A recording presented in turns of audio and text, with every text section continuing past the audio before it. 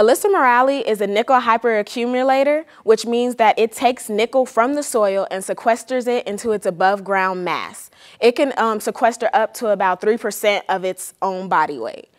Nickel hyperaccumulators, well, this particular hyperaccumulator is found on serpentine soils, and serpentine soils are made from the weathering of ultramafic rocks.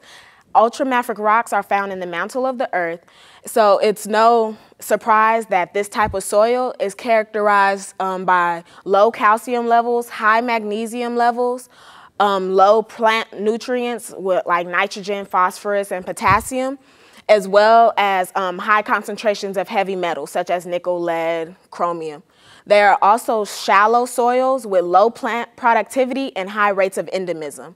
This particular plant can be found in serpentine soils, like I said.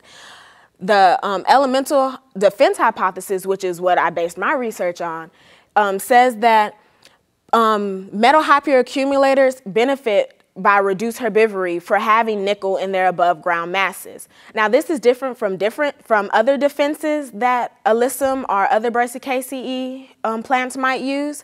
They have trichomes, which are a physical defense, and they have synegrin, which is a chemical defense. But there are insects or herbivores that have already found a way around those defenses. So elemental defense is a new defense that the plant might have come to counteract the herbivory. So we found in a previous study done by Kissell and Dr. McKenna's lab in 2008 that the nickel in the seedling, in Alyssum murale seedlings, did not defend against generalist herbivores. They were eaten fairly quickly by slugs under field conditions.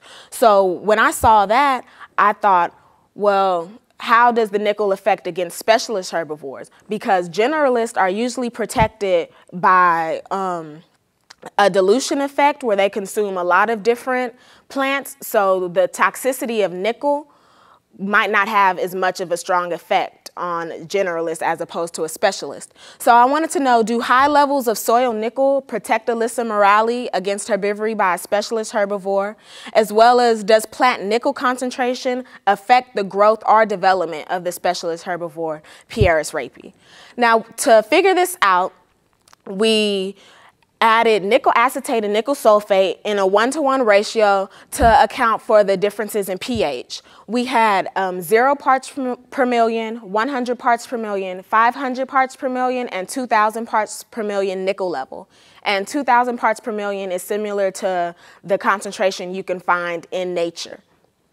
We germinated Alyssum murale seedlings at each of those nickel levels, and after 4 months we put four small pots into an array.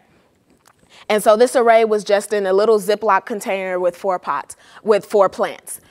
These, we measured the leaf count, or we counted the leaves before we put the larvae on.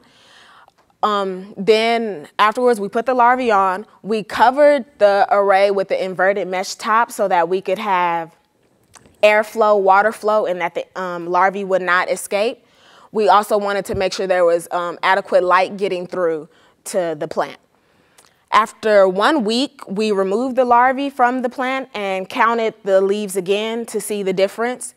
Now, what we noticed is that at 0 parts per million, remember these plants are most similar to already their Brassicaceae relatives. They did not have nickel to defend them. They only had trichomes and synegrin. We found at 0 parts per million, those plants were decimated. The larvae were the biggest, and we were able to recover the most larvae from this concentration of plants. At 100 and 500 parts per million, there was no significant difference in the amount of leaves before or after herbivory, so we already see nickel having a protective effect at the 100 parts per million nickel level. Those larvae were of like comparable size. We were able to still recover some from there. At 2,000 parts per million, these plants thrived despite herbivory. There were significantly more leaves after herbivory. So not only did they thrive, they were able to gain mass, above ground mass, which is necessary if you're trying to survive in nature. So, and also these larvae were quite small, and we weren't able to recover quite as many from there, supposedly because of decomposition already. We're, not sure. So basically, we were able to conclude that high soil nickel protects Alyssum murale from herbivory by a specialist, Pieris rapae. Because plants with higher than 0 nickel level, the 100, 500, 2000, did benefit from the protective effect of nickel. The plant concentrations also affect Pieris rapae growth because there was less consumption of leaves on plants with high nickel level, and the larvae that were recovered from plants with high nickel levels were visibly smaller than larvae recovered from plants of the lower nickel levels.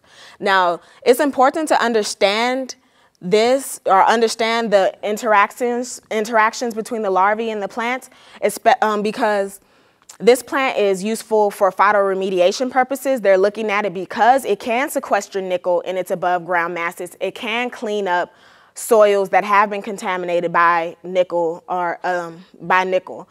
So we want to be able to understand exactly the role nickel plays and the whole ecology of the plant before we just introduce it, because it is part of the Brassicaceae family, and Brassicaceae are notorious for their invasiveness. Now, at this point, I just want to acknowledge Dr. McKenna at Howard University, as well as the National Science Foundation for their grant, and thank you for your time.